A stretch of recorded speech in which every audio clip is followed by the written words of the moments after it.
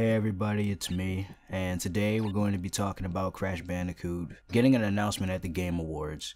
Now, the reason why I didn't make a video about this initially when the news dropped was because of just how sudden and very, well, yeah, that's the best way to describe the situation. It was just too sudden for me, for one, and two, given that the series has had so much ambiguous teases through posts or packages being sent to certain people that make videos on Crash Bandicoot, I just thought it was like really weird because of the fact that we didn't have an actual solid estimate of when we were going to get an announcement, because every time it felt like something was getting close to an announcement happening, nothing happened.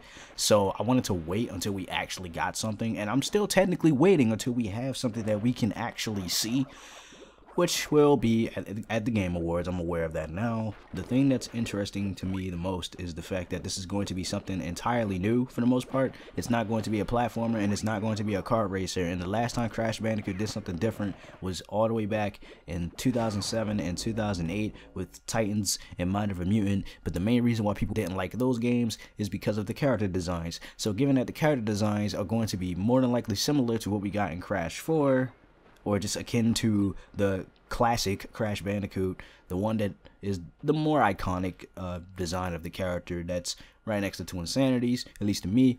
If the character design looks like that in this new project, in this beat 'em up, or whatever this community named project Wumpa League is going to be, I don't think it will be received negatively, you know, if the character designs are like that. You know, not saying that I want character designs to be different. I'm just saying Crash Bandicoot has never been consistent in terms of character design outside of the initial 5 games.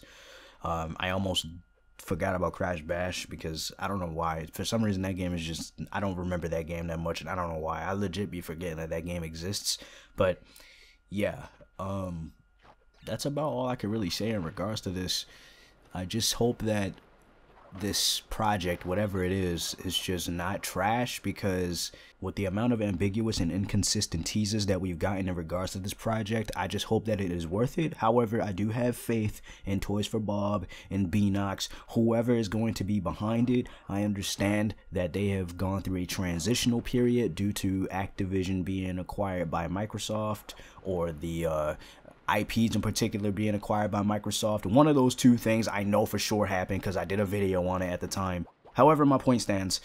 I just hope that what we get is good, and I want the best for this franchise and stuff like that.